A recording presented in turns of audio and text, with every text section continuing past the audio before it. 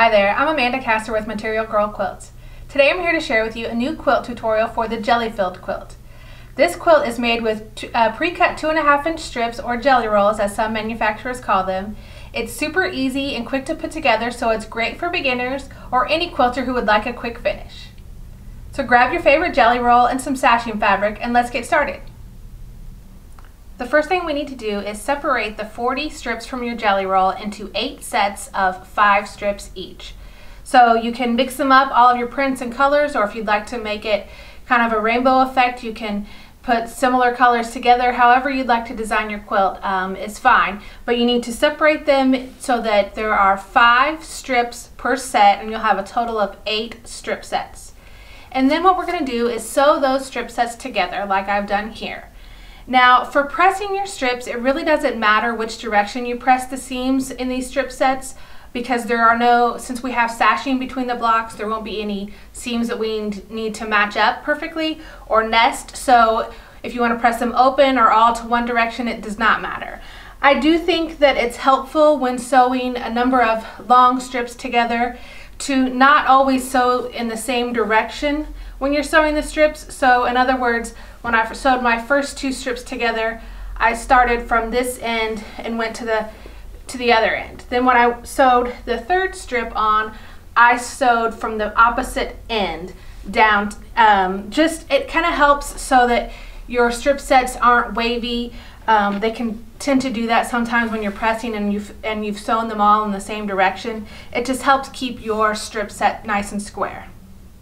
So now that we have all of our strip sets sewn, we're going to cut them into 10.5-inch squares, and I'll show you a couple of options to get that done. My favorite method for cutting squares from my strip sets is to use a square ruler, but if you don't have a ruler that's at least 10.5 inches square, you can use the lines on your cutting mat. And so to do that, you will start line your strip set up and make sure that we're straight along one of the lines on your cutting mat. And then you will make sure that the selvage is beyond the 0 line of your cutting mat on the left hand side, and then you will cut off this excess selvage so that we have a nice straight edge at the 0 line. And then you will just move over to the 10.5-inch mark on your cutting mat and cut there. And there's our first 10.5-inch square. Now, using your square ruler, this one is actually 12.5-inch ruler, and I will share links to the rulers that I've used in this video, but anything 12.5 or smaller we can cut from this ruler. So I will line up this ruler at the 10.5-inch mark on the left side, and I also think it's helpful to line up the lines along your seams here within your strip set to make sure it's nice and straight. And we will cut the remaining, we'll cut 3 more blocks from this strip set. So from each strip set you will cut a total of 4 10.5-inch blocks.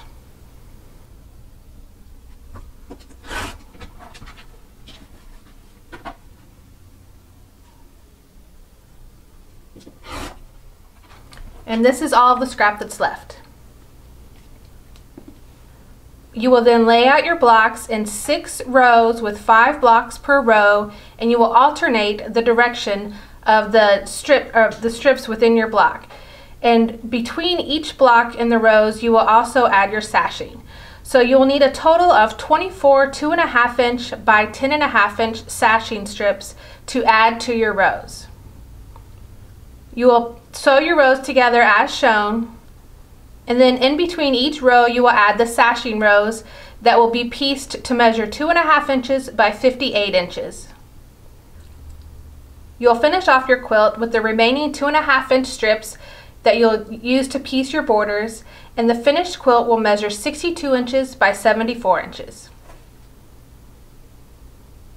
Here are 2 layout options I was debating between to give you a little inspiration. You can either randomly piece your strips together so that all the colors are dispersed evenly throughout the quilt, or you can place them in like an ombre rainbow effect, as shown in the other option. With this quilt finishing at 62 inches by 74 inches, it's a perfect throw size.